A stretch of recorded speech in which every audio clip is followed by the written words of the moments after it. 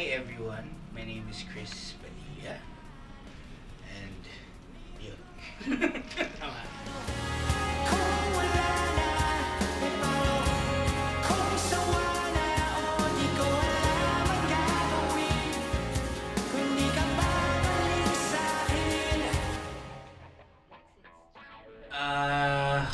Well, yung music was always actually in the house.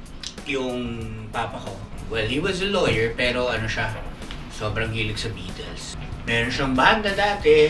Actually, sila yung The Octaves, yung name ng banda nila, na in-adapt namin eventually. Sa church yata ako nag-start dati nang uma-attend kami ng mga, wala may mga churches before na may banda eh, kapag, diba, may banda sa praise and worship, diba? So every time, pinanonood ko yung banda.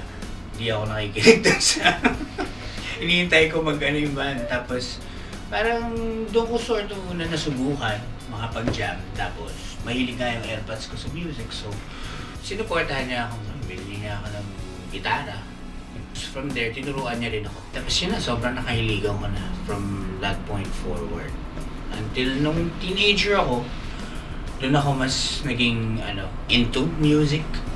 Mas kumbaga parang mas nagkaroon ako ng deeper, I don't know, parang relationship with music. Parang gano'n. Sana ikaw pa rin. I guess it's a simple, I'd say, love song. Pero more, siguro when I was writing that song, mas more on expression. Parang not really singing about anyone in particular. But, I don't know, hindi ko rin ma-describe it. Parang, it's definitely a rock song. An honest one at that. Since yung start ng pandemic, so parang kapag nagkaroon ako ng sort of more time to reflect. Minsan naisip ko yung mga regrets. Minsan naisip ko yung what could have been. Alam mo yun, what should have been. Alam mo yun, parang gano'n.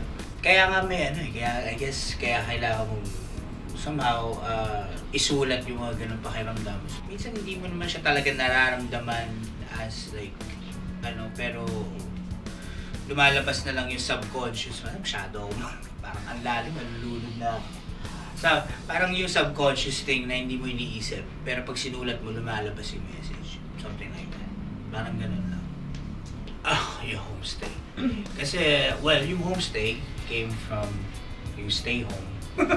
Kasi yun po pala yun. Kasi bawal lumabas na, di ba? Paraging stay home, stay home, stay home. Well, nagkataon na yung aking mom, nagkaroon siya ng homestay at one point.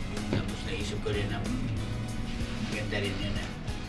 So, very much, I guess, related to yung sitwasyon, what was happening 2 years ago.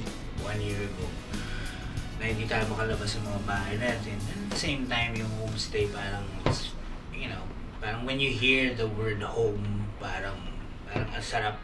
Kasi nakakasawa na maging dark eh. Parang ang sarap din maging home.